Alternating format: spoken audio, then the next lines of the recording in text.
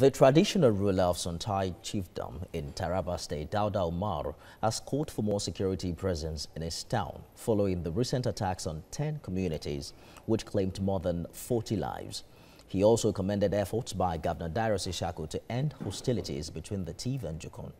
Correspondent Owolabi Adenose, who visited the scene of the attack, filed in this report.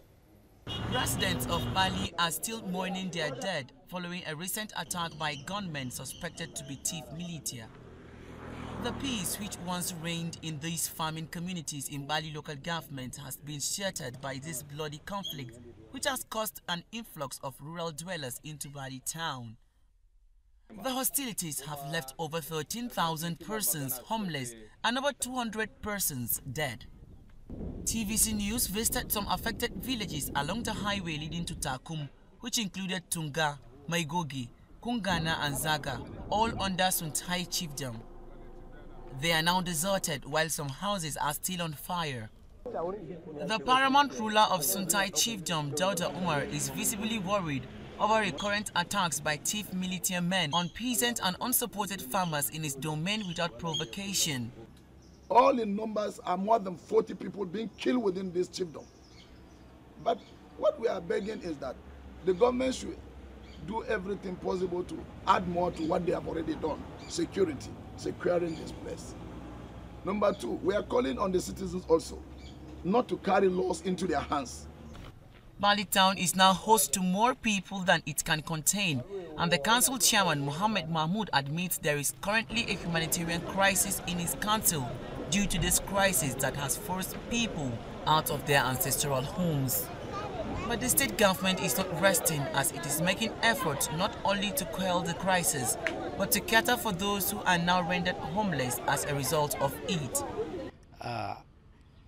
This crisis, the attack, based on the report I received, is by TV people.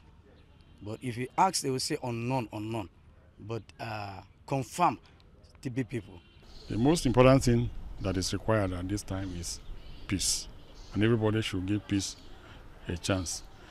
But having said that, it is also good for me to say that government has taken very prompt actions to ensure that there's no longer outbreak of attacks and killings.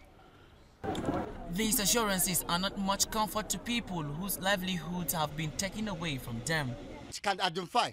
There's no issue of land between us and Donga local government.